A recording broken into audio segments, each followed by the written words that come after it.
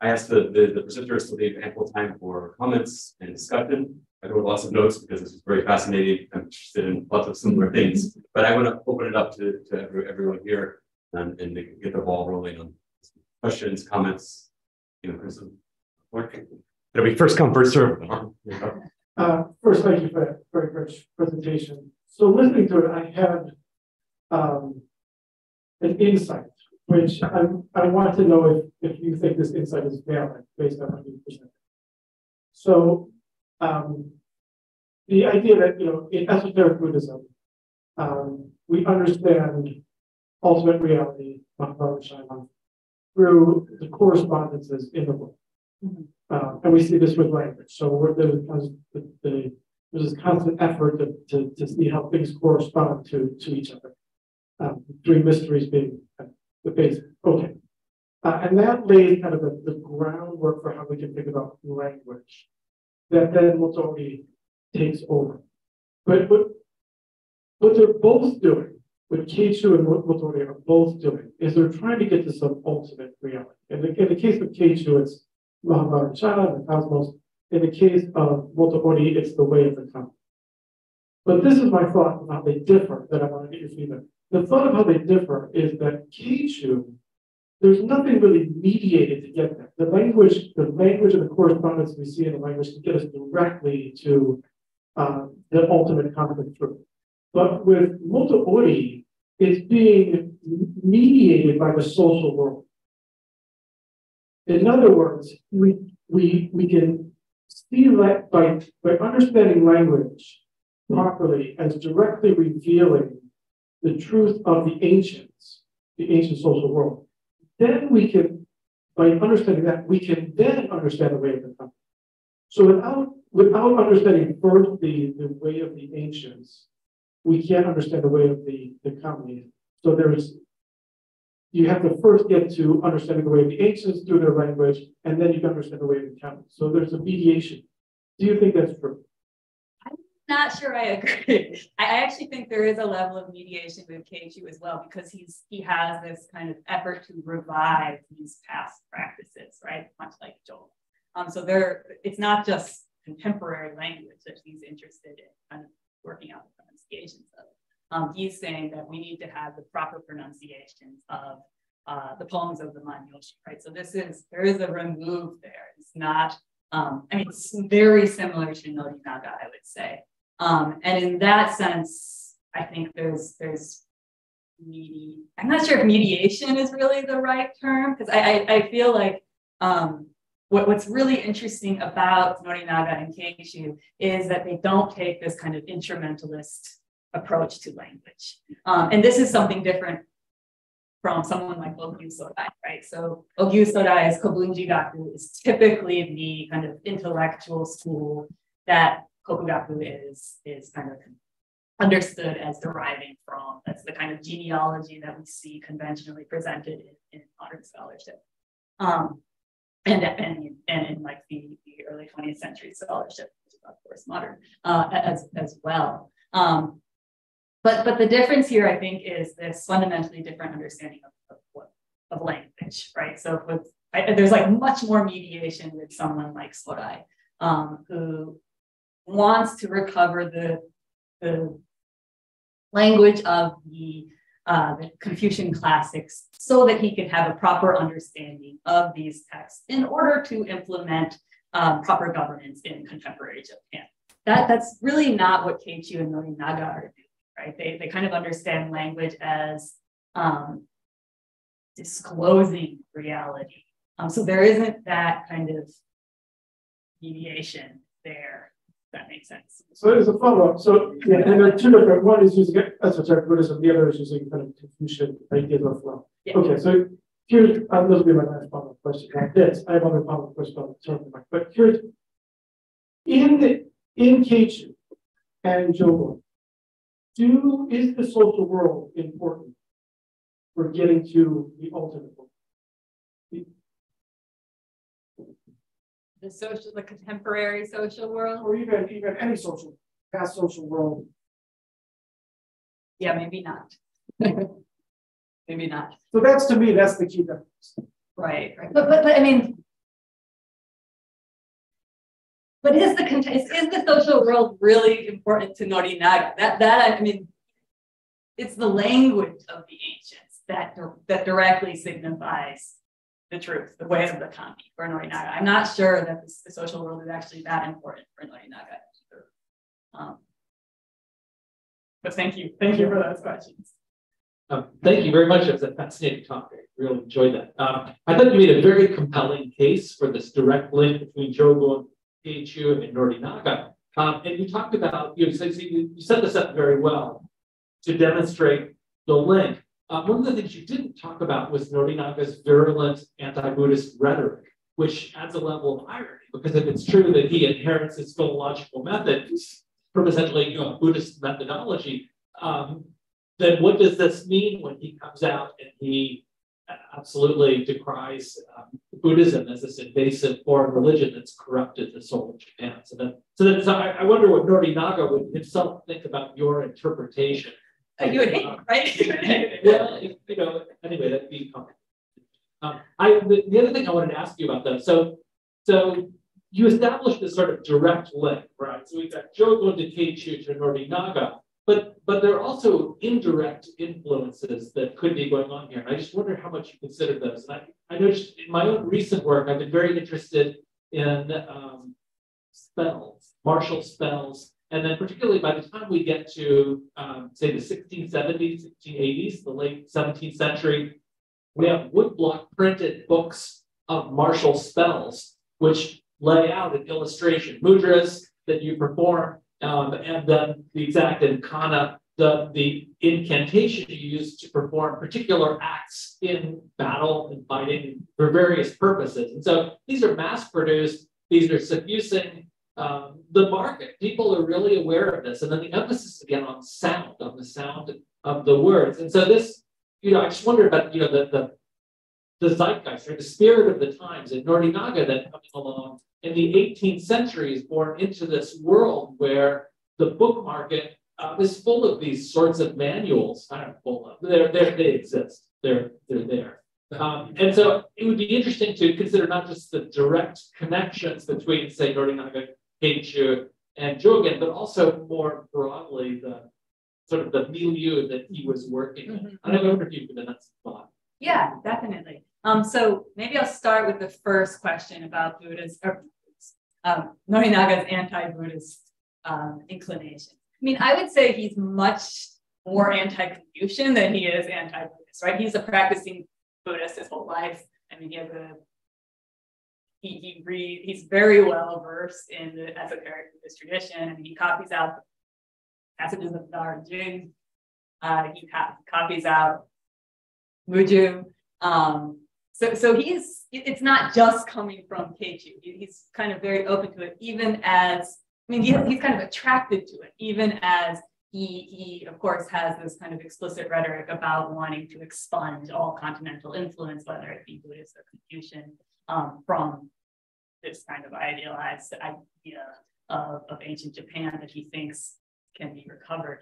I don't think that, obviously he would not like to be told, right, that he's basically kind of stripping away the explicit Buddhism from a Buddhist framework and implementing it in his own work, because that is obviously counter to what he believed he was doing.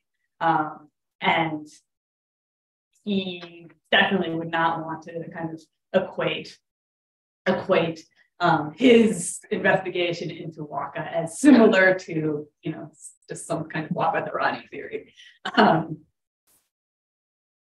Okay, so it's even worse that you made these allegations against him in English. Yeah, right.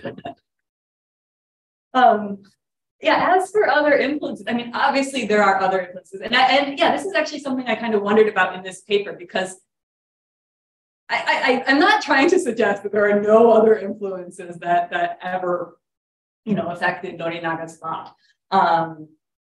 Motori Ohira, actually, who is his adopted son and heir in his school, the Suzunoya draws out this diagram of various influences on Norinaga. Keichu is one of them, but Ogi Sorai is another. Ogi Keizan, who was his instructor during his kind of student days in Kyoto in the 1750s is another. Horikeizan was a Neo-Confucian, but he also introduced Nobunaga to both Keiichi's work and to Sorai's work and has connections to both of those men. Obviously, what's going on, the print market, definitely influential. Norinaga remarks himself that kind of this explosion of print in the last 50 years has fundamentally changed what scholarship is. He sort of notes that 30 years ago, Keiichi's Manyo Daishoki couldn't even be found. It wasn't accessible at all. So yes, there's a lot of kind of various influences out there that I think could be incorporated into this paper. And actually, if people have thoughts about how much should be incorporated into the final JJRS paper, I would love to hear it, because I on the one hand, I don't want to get kind of off track, right? But on the other hand, obviously that's important. Also, what's important, I think, is the Tokugawa Bakufu, who is, just sponsoring kind of efforts within these Buddhist lineages to return to kind of the origins, to revive their textual and scriptural traditions. The publication of the Daizokyo is also important, right? Here are all these Buddhist texts that are now relatively readily available. So yeah, I don't mean to suggest that this kind of direct lineage between Jogon and Keiichi and Norinaga is the only influence there. Including all of those influences. So the limitation of this paper, I asked the authors to limit it to 10,000 words. So that might be too much, but it would be a good monograph. Jackie's next. Well, thank you for a really fascinating paper. You make a very compelling case for your 2 points. First of all, that nativist philosophy or Kobugaku philology is not a value-neutral scientific enterprise for definite ideological and metaphysical underpinnings, and that those derive from esoteric Buddhism. It's really fascinating. My question may be somewhat peripheral. No, I think especially on the esoteric side, there's so many resonances between your paper and the work of Nobuchi Abe and then Richard Payne, Tantric Buddhist language in Japan. My question may be somewhat peripheral, but I'm interested in the shift that we see as you present it between Jogon and then Keiichi and Morinaga, where Jogon is making the claim that all language is potentially mantra and the vehicle by which we can access underlying meaning, and that the connections in the world, in the body and mind of Dainichi Nyorai. But then with Keiichi, somehow this applies specifically to Japanese. And of course, he's not the first. As you mentioned, Muju has this assertion that, Waka, the Dharani of Japan, he's not the only person in that early part of the medieval period to be making that kind of assertion. I'm wondering what the basis for that is. Is there ever a basis presented for why Japanese particularly, or is it just a matter of assertion? Yeah, I don't think he's actually necessarily saying that only Japanese. But there's something particular about the Japanese language, certainly by the time we get to Norinaga. Oh, that would definitely with Norinaga. What's the basis? I would say that Keiichi is actually taking a very kind of universalist.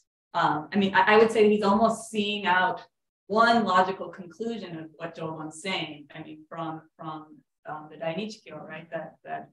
And the Dainichi-kyo show that the written languages of the world all signify meaning.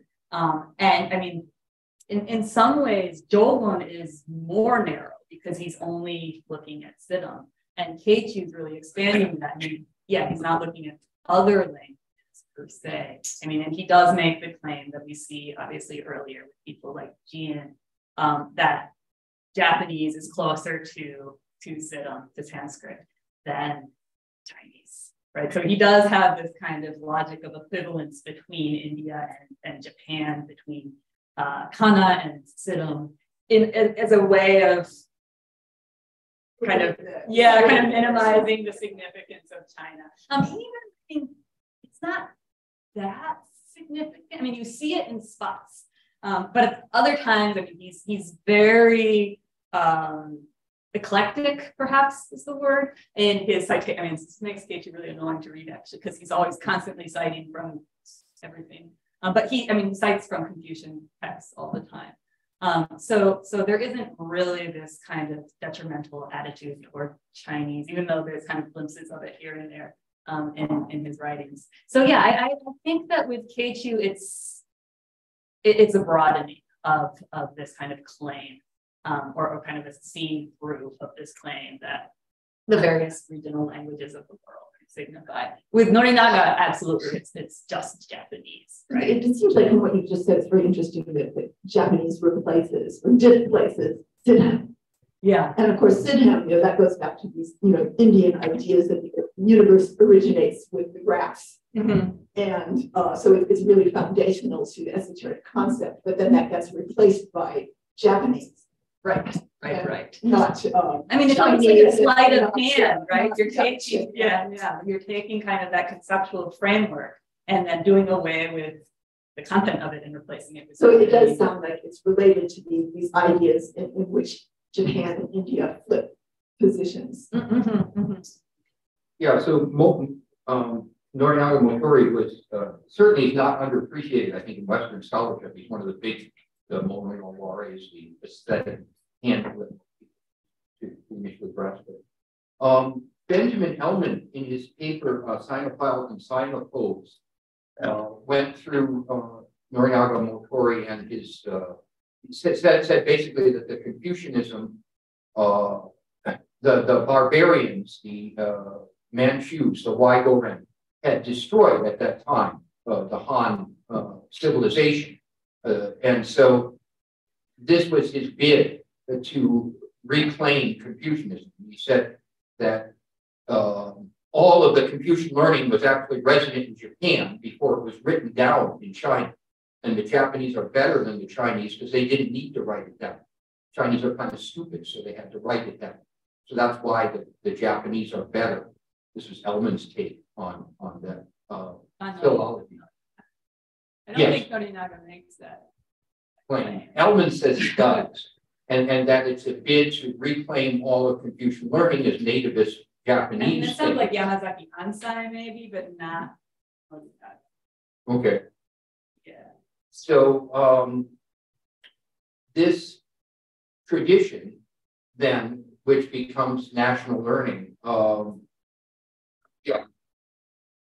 my question is, how much is it fair to interpret this as being important in Sadanobu Matsudaira and Atsukane Hirata, and then later the development of state ideology, I guess? I'm not sure I'm following your question. So how important is Norinaga's Tokugaku to the kind of Confucian orthodoxy, Neo-Confucian orthodoxy established by Matsudaira Sadanobu? Yeah, and then secondarily, I guess, secondarily in the state ideology around 1890, 1910. I mean, I don't actually think it's particularly important to Matsudaira.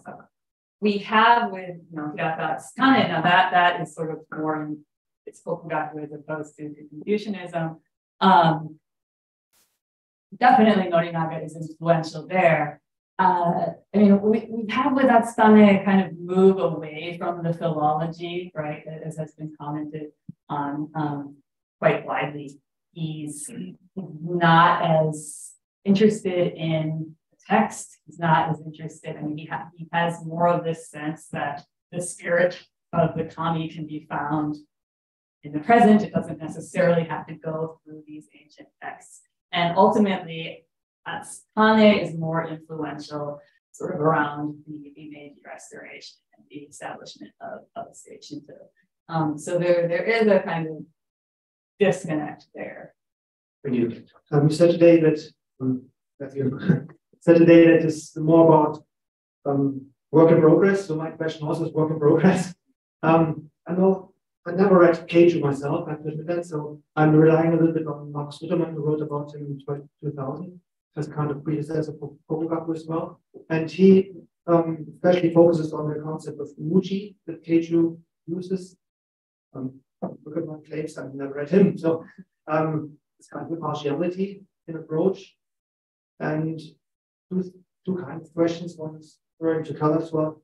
Is Norinaga maybe taking Keiju's scholarship part, like this impartiality approach, and doesn't take over his Buddhism religion part? So he separates that. So even if Norinaga, as you said, not so much, but even if he rejects Buddhism, he can still, of course, use the approach, the methods of scholarship. I mean, I think that's typically how Keiju's influence is understood on Norinaga, right? That I've actually a little bit more. Oh, I'm so sorry. It's just one. Okay. So that's work in progress. Yeah. Okay. So separation of religion and scholarship in a sense. And also, this can you then like this Muji, the concept of impartiality, can you explain it a little bit more maybe? In this approach, if not, it's also okay, just because this is what Buddha focuses on a little bit. And then the other thing is, of course, we shouldn't solely, at least, we shouldn't rely on this Orthodox Kokugaku lineage only. And of course, you clearly pointed out that there are other examples, and Keiju, of course, is a big one. I was wondering if there's this direct influence on Motori Norinaga, or if it's still going through the Orthodox Kamado Mabuchi lineage, because Keiju and Mabuchi work on Manyoshu, and there comes maybe an influence on Manyoshu scholarship of Kamado Mabuchi, and then this influences Motori Norinaga, or is it really direct? Is Norinaga directly using Keiju as such? That would be my second question. Yeah, I mean, we don't see as much this emphasis on the graph, the phonocentric graph, the phonemic graph in Mabuchi as we do in Norinaga. So, and Norinaga is, of course, directly reading Keiju. He didn't meet him. But I would say that there's a lot more similarities between Keiju and Norinaga, although, of course, Mabuchi is influential as well. I mean, and Mabuchi reads Keiju as well, so there's some influence. There's various levels of influence, you could say, that can be discerned. Sort of returning to the first question about whether we can separate kind of religion from philology, perhaps from methodology in Keiju, and is it not only methodology that Norinaga is borrowing from Keiju? That was sort of what I was trying to argue against, right? That it's, I mean, so this as I was starting to say, has been the understanding of Keiju, that the Buddhism was kind of peripheral to what he was doing. Peter Nosko says, despite being a Buddhist monk, Keiju was philologically rigorous. And I mean, Muraoka says something very similar. He says, oh, well, Keiju wasn't a priest of Buddhism. Really, he was a priest of the truth. Right? So there's been a long tendency of separating that. I mean, which Norinaga himself sort of instigates, you could say. Like, that's what he thinks he's doing, right? That somehow, yeah, he was a priest, he was a Buddhist, unfortunately, but that is not fundamental to his work. And what I had attempted to do today was sort of to say, no, that's not true at all. His Buddhism is actually fundamental to his philology. And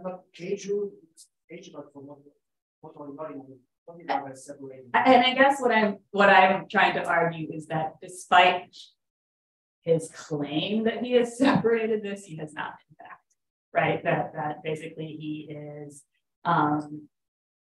incorporating the kind of underlying premises that are Buddhist in origin from Keiju into his own work, and perhaps not being aware of it, and renaming it, the way of the Kami, the way of the ancients of Japan. In terms of Keiju's impartiality, I mean, that is another thing. I mean, I think it actually goes hand in hand with this idea that maybe Keiju's Buddhism his kind of Buddhist affiliations were not fundamental to his work, right? Because as I mentioned earlier, he has this kind of eclecticism to him. He's drawing on the Buddhist tradition, but he's also drawing on the Confucian tradition, the Waka tradition, and he's very steeped in all of those. And at times suggest that they are all right. And at times it kind of contradicts that position as well. But I think it's because of that it's been easy to sort of push away his Buddhism and say, no, he's a priest of the truth, or that was not actually fundamental to his thought. I'm Kasu from Doctor today. My question is more like, I don't know if I didn't understand correctly, but Norinaga, he always emphasizes the power of the literature to move the sentiments of the emotional feelings of people through literature. And that's the correct way of the reading of the Kojiki and Game Monogatari it would be a good literature if it moved the emotional feeling of people. So my question is like he saw this same emotional moving on Buddhist mantras and Buddhist literatures, like you said, it was more like Confucianism, the way of the kami, but I didn't understand well his connection to the Buddhist literature. So could you? Okay, I mean, so he talks about, I mean, I think you're referring to kind of his early works where he talks about mono no aware repeatedly, right? And what constitutes good literature is something that evokes mono no aware, that moves a person to feeling. He actually has a very kind of anti-Confucian understanding of mono no aware. And I've actually written an article about this in Monument and Hanukkah, but I argue that actually this notion that mono no aware is itself a kind of enlightenment comes from Buddhism too. So you can actually trace this back to someone like Fujiwara no Shunzei, who makes these equivalences, right, between the Buddhist tradition and mono no aware, between Waka and the three truths. Part of Norinaga's kind of strident anti-Confucianism comes, and Buddhism as well, but comes from his notion that these are traditions that suppress human emotion, that don't allow you to truly be a person, right? To truly feel. There's all of this kind of protocol that is impressed upon someone about what it means to act properly. And this is something that he's really, really pushing back against. And he really has this almost ritualistic understanding of language, right? If you can really access mono no aware, you can access the kind of pure feelings of the people of the past that are untrammeled by these adulterations, these almost inhuman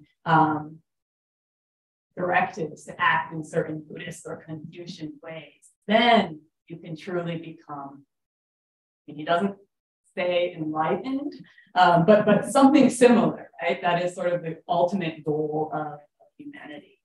And I actually think there is a kind of deep intellectual depth to the Buddhist Waka tradition. 日本語、その密教的なですね、ルーツがあるということで、非常に今日面白いと聞きました。で、私はこのフィロロギーっていうのの限界っていうのがあったと思うんです。それは古事記伝の方ができるときに、宇宙図を、服部中常が書いたですね、宇宙図を一緒につけて、元よりの稲が出す。そしてまた、厚種は自分の玉の見端があって、ほとんど図ですよね。つまり、今度は私の考えなんですけども、フィロロギーっていうものの限界がよく分かっている。つまり、言葉で言葉を説明するんではなくて、そう思ってこないと宇宙が分からないということになってに、彼らの学問っていうのはフィロロギーもが中心なんだけど、もうちょっと交渉学っていうか、科学も取り入れたり、歴史も取り入れたりする交渉学として見た方が、彼らの方は多分前の国学者と違うのはやっぱり図を用いてるんです。そういうふうに思いました。はい。英語で返事してもいいですか？そうですね。I think that you're right, that the kind of shift between Norinaga, so is this more kind of philological text-based approach, and someone like Atstane he's more cosmological, right? And then this, of course, is evident in the kind of maps that he presents, the images that he presents. Although, and this is something I struggled with too, am I sort of overextending myself in a way that's unnecessary by making this comparison to European philology? But I think there's actually a kind of a similarity even between what the European German philologists are trying to do and something like the cosmology of someone like Atstane, because they're trying to kind of recreate the world, right? There's a kind of cosmological dimension to it. And yes, how you do this, the means by which you do this, differs. Norinaga and the German philologists feel like this, you could recreate this world, this kind of cosmological world, through texts. And Atstane sort of starts to move away from the texts. But the goal is I have a question. Just going back to kind of the background information you gave at the beginning. You talked about the Meiji period scholars like Haga, and who's the major person you're talking about. It's kind of come from a position of ignorance because I don't know anything about these individuals and their use of language and particularly religion. So the way I understood your explanation was they were posing sort of a modern form of philology that was not religious. So what did they conceive of to be religious? Because at that time there were huge debates. Shukyo was a neologism. People like Eno and Hisujiro were trying to define Shukyo and Hisogaku and all of these things. But I'm wondering, the philologists were trying to define philology. What was their conception of religion that they said, what we're doing is not religion? Right. I almost feel like it's a negative definition, right? It is the absence of science. It is the absence of this kind of scientific, objective, rational approach. Mm-hmm. And so once you stray away from that, that is religion. And in many ways, this is the kind of direction that philology itself was moving. So there's a pretty significant marked shift between philology as it sort of takes shape in the 18th and 19th centuries, and then philology as it evolves. I don't say evolves, but as it progresses, these are all related terms, but as it develops. Sheldon Pollock actually, in his introduction to that 15-volume book, Philology, really kind of traces this development. And he actually kind of attributes it to what he says is philology's march to the bottom, from being the queen of the humanities to what dull, I think as he puts it, quoting somebody, but I can't recall who, the kind of, what is it? The endeavors of dull girls and boys, or something like that, right? Or the pursuits of dull boys and girls. And so there is this shift where philology itself is sort of stops being understood as this interpretive, kind of almost hermeneutic pursuit, and gets to be understood like Raman Jacobson, I think, says philology is the act of reading slowly. Right. I mean, there's a lot of discussion about what is philology, a lot of debate. I mean, it's been the topic of numerous journals, kind of special issues and stuff like that. But yeah, I think there is this kind of misunderstanding, which you see with Haga, which you see with, more recently with someone like Koyas and Nobukin. He's arguing that we cannot understand Norinaga as a philologist because philology cannot have these kind of religious implications or these nativist implications. So it has to do with the change of philology. So yeah, it does seem parallel to the German situation where they're moving away from biblical hermeneutics and theology and saying we're doing something right. That is a very kind of good, very interesting comparison. Yeah.